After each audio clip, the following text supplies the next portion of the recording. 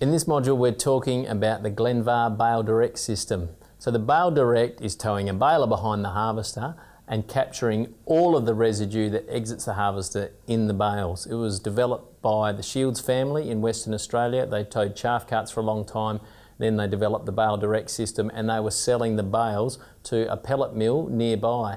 And so they used it to remove weed seeds but also to make extra income on their farm. So let's have a look at the Bale Direct system.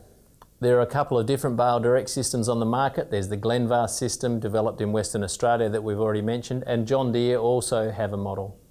Bale Direct comes with a very big cost. It has a big capital cost. The Glenvar Bale Direct system, by the time you buy the baler and the system to connect that baler to the harvester with a conveyor belt and so on, it is over $300,000. So the running cost, including finance, maintenance, fuel and so on, is $30 per hectare or thereabouts. And then it also has the high nutrient removal cost of $7.50 per hectare because we are removing all of the residue that comes out of the back of the harvester. So it is the most expensive harvest weed seed control tool.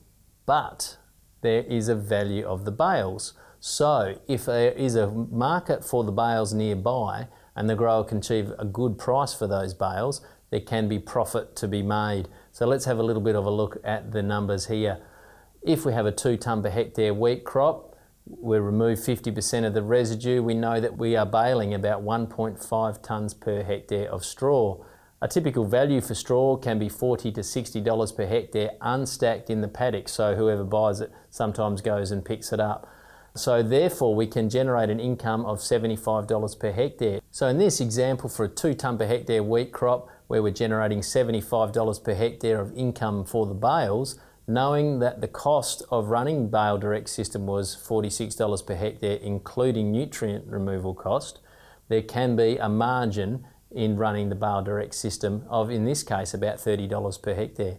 So it can be a system that generates extra revenue and is a form of harvest weed seed control at the same time, but obviously there needs to be a market for the bales nearby to the farm. So that could be a pellet mill or a bioenergy plant, or in some cases growers are using it for bedding for a piggery or something like that. So the feedlotting industry also uses the bales. So if that market for the bales exists near the farm, you can work out an ongoing contract at the right price. The Bale Direct system can be a profitable system.